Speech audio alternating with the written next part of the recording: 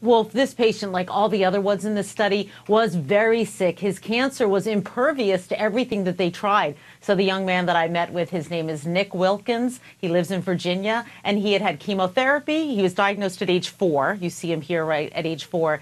Chemotherapy, and it came back. He then got a bone marrow transplant from his older sister, and still the cancer came back.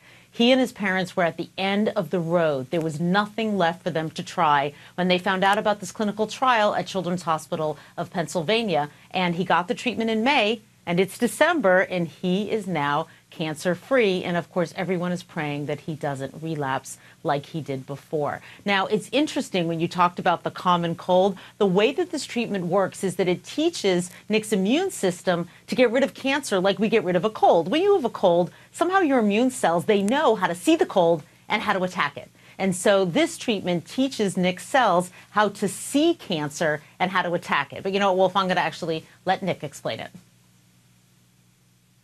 They took out T cells out of my body, and then they engineered them to kind of track down the cancer cells and kill them off. Did they get them? I hope so. I'm feeling good now, so I think they did pretty well.